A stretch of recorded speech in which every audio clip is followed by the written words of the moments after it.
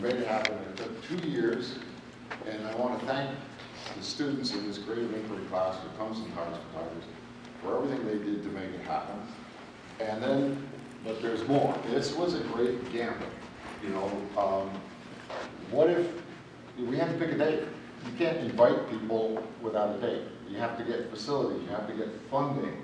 We didn't know what the university was going to do. They wouldn't tell us when the spring football game was until after we picked that date. And then the rooms are $300 a night, you know. And so it was, at some point, we just had to leap like that monkey flying through the air, and we hoped that we could get the right speakers. You know, these are busy people. These are accomplished senior people. That's why we want them here, but they also tend to be busy and booked out, you know, a year in advance. So could we get the speakers? Would the students come? You know, we're talking to all these schools, sometimes they don't talk back. Sometimes they talk back and then they clam up. You know, there were groups that were really excited to come, but as it got closer and closer and they started thinking about the exams coming up, the term papers, the finances involved, they just couldn't make it. But we had a great crowd. And then the final thing is, well, what if we get the speakers, we get the facilities, we get the students here, and they sit there and say, you know, well, this is cool, another lecture, you know, what's going on downtown, or, you know, I got stuff to do. What if they don't buy in? And so until Friday night, I didn't know how it was going to happen. But Friday night, when the various student groups got up, one after another, actually I knew it before this, because earlier in the week I went to the LSU website. and I saw, you know, this website, this beautiful website for the LSU Tigers for Tigers, and over there on the right was this National Tiger for Tiger Coalition. And they didn't just have a link to it, they had their own web page. And they, you know, they said, we're doing this, and that's exactly what we want. So Friday night, after, you know, the opening speeches and all, the students got up one by one, the various groups, and they said, here's what we are, this is what we're interested in, this is what we're doing. And I could see right then that there was total buy-in, that you guys saw this as your organization. Every one of you is committed to this. So it's not that there's this Clemson thing and we invited you here and we're going to blather at you for a while and you're going to go home and forget about it. This is you guys now. This is your organization. And I can't thank the speakers enough. I think they were a perfect selection, and we can pat ourselves on the back for that. But this is exactly, you know, the kinds of things we need to hear about. The fate of tigers in the wild. What can we do, especially now, especially domestically? How can we get organized for the future? Those are the things we need to hear about. We have the right people. You guys were great. You're fully engaged. No one left early. Everyone got up early, and it was perfect. And so you now have this national organization. It's yours. I would encourage you to use your advisors. Your advisors are the institutional memory. So I know Takako, you know, from when she was a freshman. And I've kept in touch with her throughout the years, and lots of times people don't know who Takako is. Well, now they do, of course. But I can remind people of how Tigers for Tigers started, what its goal was, and how it's grown, and who the various players are. And your advisors can do that same role at your school. I would encourage you to use these various experts. I mean, they are here for a reason, and they support you 100%. You may want to have some kind of advisory board, invite them formally on your letterhead. Say, would you do this, and we won't pay you anything, but you'll feel good about it, and then we can access you, you know, we can ask you questions and so on. And I would, but it's really you now. I don't have a voice in this anymore. I'm not, I mean, we may decide to keep this class going in a support role, but this is not something that comes out of Clemson where the updates to the website will come out of Clemson and you guys will find out about it or we'll ask you about it. It has to be you now. We're cutting the cord.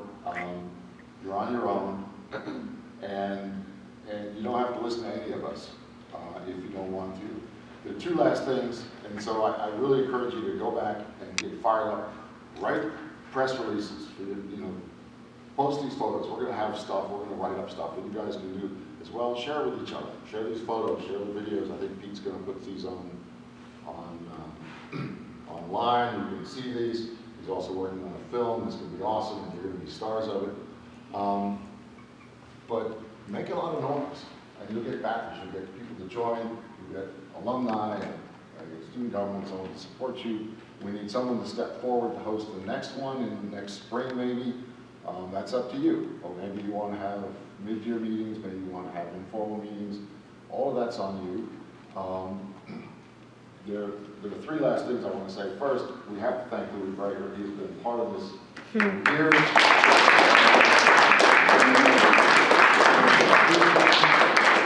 An enormous resource. He's very knowledgeable about Indian tigers and birds and things. He has good whiskey at his house. And also, you know, organizing things. He's a director of international student programs. He's a world traveler, and he really helped a lot put this together. The second thing is, I want to single out Sean Carnell, and you know, he's been the president of Tigers for Tigers, and he hasn't slept in the last month, I think, putting this together. I know he's been in touch with every one of you and many other student organizations around the country that are interested in Tigers. I want to thank Sean.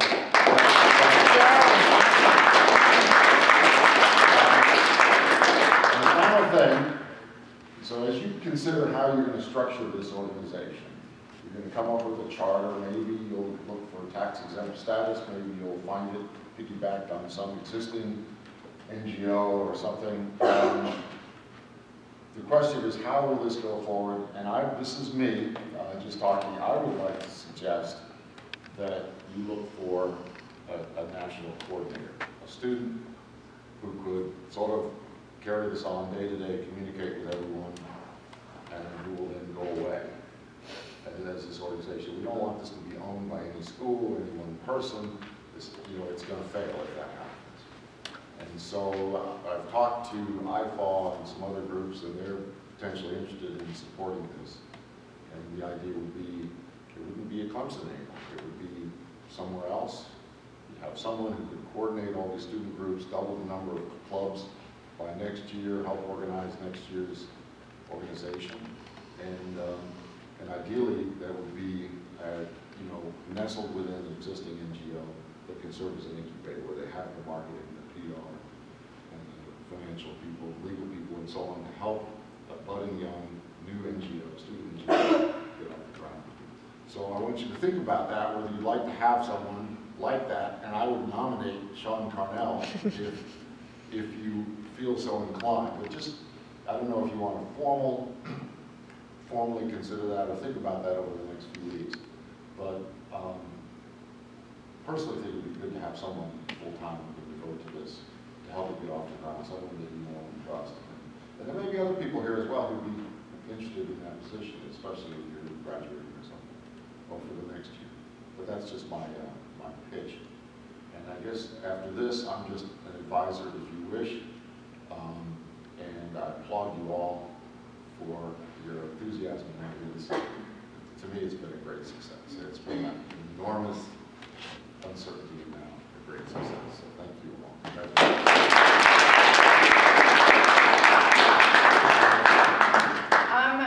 Clemson Tigers for Tigers would just really like to recognize Dr. Tonkyn for being the best advisor and just putting the endless hours of effort into helping us do this. So we just want to thank you. Well, thank you very much.